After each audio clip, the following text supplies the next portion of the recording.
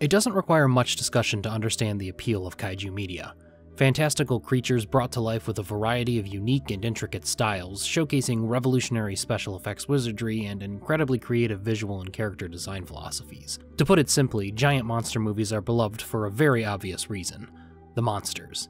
So much so that a common criticism lobbied at kaiju media concerns the other part of these stories, the human perspective and characters. All too often you'll hear critique of a story that the human characters take up too much time that could be better spent focusing on the kaiju. You'll even hear comments that go so far as to suggest an entirely human-free kaiju project as some sort of holy grail idea for the genre. And honestly, this mentality has always kinda rubbed me the wrong way. It's understandable that audiences would find fantasy creatures much more interesting to follow than a normal cast of people, but there's a very bizarre line of thinking with kaiju media, predominantly movies, that usually revolves around a mantra of, it's a lot of fun, once you get past the boring human parts. Recently, Toho's 2023 Godzilla film, Godzilla -1, led a lot of people to come to the same conclusion. It's possible to have a good human side to a kaiju story? And to that I say, yeah, it always has been, since the genre's inception 70-so years ago. Of course, the original 1954 Godzilla is the perennial example that most casual kaiju fans or film-savvy non-fans will point to as an example of this. Godzilla 54 and -1 are definitely the two reigning champions of the argument that a good human story is possible with a kaiju-focused narrative. There are some that even argue that -1 would still stand strong as a human story without the inclusion of Godzilla, which I vehemently disagree with, but that's a subject worth discussing in an entirely separate video, maybe. But even though 1954's Godzilla and 2023's Godzilla -1 are both examples of strong human narratives seamlessly mixing in with powerful kaiju action, the genre is nearly a century old, with hundreds if not thousands of different stories written by different people and featuring themes, archetypes, metaphors, and other storytelling components of varying degrees. This idea that compelling human stories are a rarity in kaiju media is frankly wildly exaggerated and straight up untrue. This video is going to look at a few examples of kaiju films that manage to provide that perfect balance of a strong human and kaiju narrative to great success. To start, I want to take a look at one of the most underrated and overlooked Godzilla films of the franchise's 70-year history, 1984's Godzilla, or The Return of Godzilla as it's called internationally. The first reboot for the character after a 9-year hiatus from the silver screen, it takes the more kid-focused, superhero-ish monster from the 1970s Champion Festival era of Godzilla productions back to a more brooding 1954-inspired tale with an antagonistic Godzilla for the first time in nearly 20 years. This approach also saw a reintroduction of a more serious, politically charged narrative to the series. Not to say that Godzilla films post-1954 were apolitical or anything, but this was probably the most overt since then. Return of Godzilla's central human cast is composed of 5 protagonists. Ken Tanaka as reporter Goro Maki, Yosuke Natsuki as biophysicist Dr. Hayashida, his assistant Naoko Okamura, played by Yasuko Sawaguchi, her brother Hiroshi, Shin Takuma, and Japanese Prime Minister Minamura, portrayed by Kaiju Kobayashi. The narrative these characters are a part of focuses on the return of Godzilla, naturally, to Japanese borders after a near 30-year absence. This happens to coincide directly with the ongoing United States-Soviet Union Cold War, and Godzilla's appearance is ripe for the warring nations to use as a litmus test for their nuclear prowess, with a hapless Japan caught in the middle. The Cold War tensions in Return of Godzilla are the film's greatest triumph, especially Keiju Kobayashi's performance as Prime Minister Minamura. The ideological divide between Japan's peaceful, staunch anti-nuclear weapons stance and the frothing American and Soviet warmongers is at times uncomfortable to witness. This is a nation fully cognizant of the horrors of atomic weaponry, fighting tooth and nail against 2 bully nations, essentially chomping at the bit to use Japan as a playground for their war games. Through an amazingly tense and well-executed scene with all 3 nations meeting to discuss the plan of action against Godzilla, the US and Soviet Union's true intentions are revealed. Though Godzilla is a clear and present danger, Japan remains firm in its principles with no amount of urgency shaking that foundation. Prime Minister Minamura surprisingly does not interact directly with the other 4 protagonists, but that doesn't mean the narratives are separated. Goro's discovery of Hiroshi on the abandoned fishing vessel intermingles with the political world, as Hiroshi's identification of Godzilla causes the Japanese government to put the kibosh on the story reaching the public. This censorship of the truth eventually crosses paths with the Cold War tensions, as a then unpublicized Godzilla destroys a Soviet nuclear submarine off the coast of Japan, which the Soviets naturally blame on the Americans. Japan therefore becomes the median between the 2 nations and reveals Godzilla's existence to ease tensions. But the problem still persists with Godzilla's revelation, as now Japan has what is essentially a target on its back.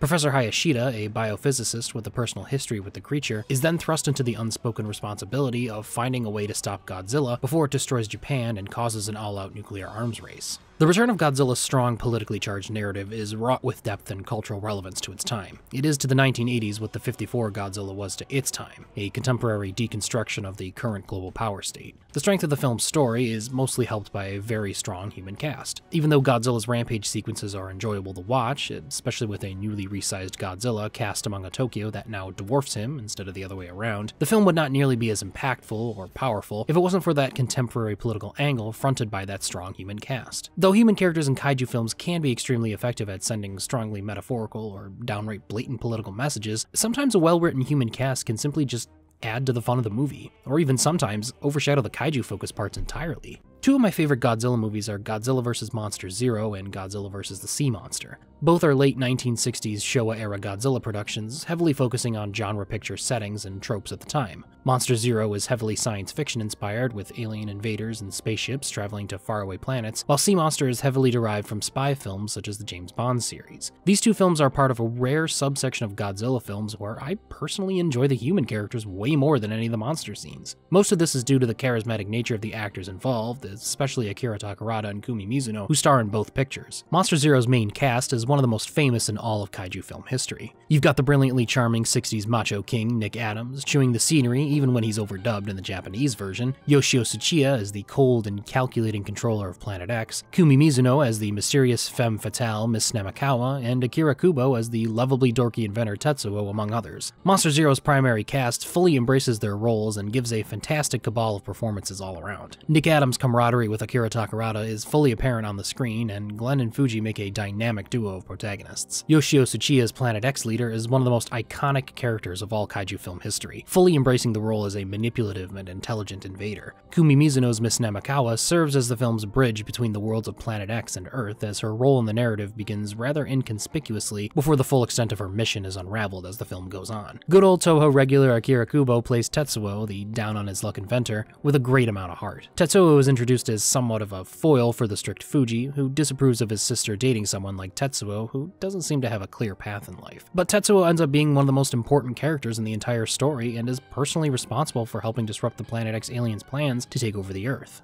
And all of this interwoven, planet-hopping espionage invasion story was all referenced and mentioned without once even discussing the kaiju element of the film. Yes, Godzilla, Rodan, and King Ghidorah appear in the film, with the latter acting as Planet X's kaiju attack dog, but their presence is merely to serve as sprinkles on this ice cream cake of a film. They're set dressing, meant to enhance the production and showcase some brilliant late 1960s Eiji Tsuburaya-directed tokusatsu glory. That also can be said for Godzilla vs. the Sea Monster as well. The story this time doesn't revolve around international politics and world-ending alien threats, but a group of average, ordinary people who shipwreck on an uncharted island overrun by the Red Bamboo, radical terrorists hell-bent on conquering the world with an array of nuclear weapons and a giant lobster-like kaiju as a pawn. This small group of essentially nobodies must band together with kidnapped natives from Mothra's home off Infant Island to stop the organization's nefarious plans. This was the first Godzilla film directed by Jun Fukuda, who was notable for his works involving the crime and spy genres, which echoes predominantly in his Godzilla series involvements. Sea Monster features this sort of youthful energy rooted in 1960s counterculture and embodied by the primary characters, who are all relatively unknown actors save for Akira Takarada and Kumi Mizuno. Ryota, Nita, and Ichino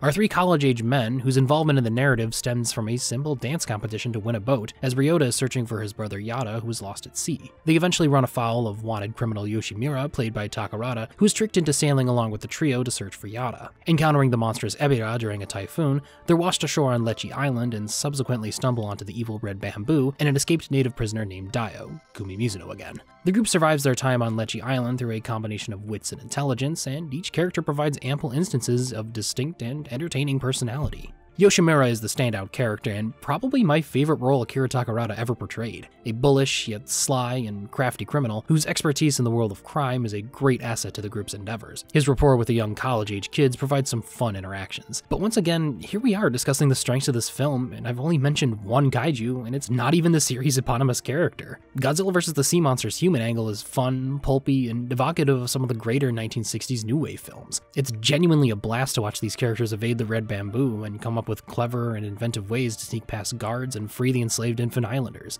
Godzilla's presence in the film is so unintrusive that I doubt you'd be shocked to know that it wasn't originally written with Godzilla in mind, but King Kong, owing to just how malleable and strong Sea Monster's narrative is outside of its monster sequences. So that's 3 Godzilla productions discussed, along countless others I didn't even mention. Honestly, this whole video could be filled with discussing strong human narratives purely in the Godzilla franchise, and even though it's the most important and iconic kaiju series of them all, I don't want to convey a message that Godzilla films are the only kaiju media that are capable of having good human characters. There's nothing inherent with the franchise that makes it more adept at having this, except maybe just its massive prominence. But there are definitely non-Godzilla kaiju films out there that have well-written and executed human narratives, especially when it comes to his flying terrapin rival Gamera. I know everyone's expecting this portion of the video to talk about the Heisei Gamera trilogy directed by Shusuke Kaneko, and I will discuss them a little bit, as they are another prime example of this video's topic, but there are simultaneously tons and tons of videos and essays out there discussing these films that I don't think I really have much more to say on the matter that hasn't already been said. Simply put, yes, the Heisei Gamera trilogy are some of the greatest kaiju stories ever produced, and a big part of that is the strength at which writers Kaneko and Kazunori Ito write the human counterparts to the kaiju, especially in the mythological connections between Gamera and Asagi throughout the trilogy. The films excel in visual storytelling and character development, and like I said, have been discussed enough out there on the internet. Just didn't want to forget them here. The one Gamera project I will be talking about more in depth is 2006's Gamera the Brave, the sort of black sheep of the Gamera series. Not due to the film's quality, far from it, it's actually my personal favorite Gamera movie out of them all, but due to the time period in which it was released, the tail end of the so-called Millennium Era of kaiju history, where the genre received diminishing box office returns and overall was on a general downward trend home in Japan. Gamera the Brave managed what many viewers thought after the Heisei Gamera trilogy's release was impossible: implement the strong character writing and brilliant visual sensibilities of those films with the more child-focused, lighter-toned style of the early Showa Gamera films. The result was one of the most sincere and heartfelt kaiju productions in the genre's history. The tale of a young boy Toru, whose relationship with an infant Gamera crosses paths with his strained relationship with his widowed father Kosuke. Todo, the young Gamera, initially begins the film as a small tortoise, but eventually grows to enormous proportions, and Todo begins to fear that he might have to give up his new friend, still reeling from the feelings of loss and abandonment from his mother's passing. The appearance of Zetus, a voracious man-eating kaiju, means Todo will eventually have to combat the monster and take up the mantle of his father as protector of Earth. The film is masterful at establishing the relationships between not just Toru and Todo, but with Toru's friends and especially his father. It eschews the traditional children's film trope of the adult finding out about the magical pet and wanting it gone, to instead having Kosuke actually embrace the existence of Todo, but not out of wanting his son to have a close bond with the creature, but because he had witnessed the original Gamera sacrifice his life to protect his hometown. Kosuke then is actually interestingly portrayed as the one embracing Todo's destiny, while Todo is reluctant to let his closest friend sacrifice himself. There's this delicate balance of lighthearted children's fantasy fare, coupled with a very real and terrifying situation that might result in heartbreak, that I think the film just so wonderfully pulls off. It's a shame this film didn't receive greater financial recognition and was released during a time when kaiju films weren't really treated fairly, as I think this film could have made an enormous impact had it been released at a better time. One last film I want to look at is one I've seen receive the glut of the anti-human drama argument, for extremely poor reasons: 2013's Pacific Rim. This is another film that a lot of people have talked about before, but I think a vast majority of the discussion surrounding it comes from a good-natured but ultimately backhanded approach of, oh, well, the human parts are alright, but the battles are where it's at, which I think gravely misses the entire point of the movie.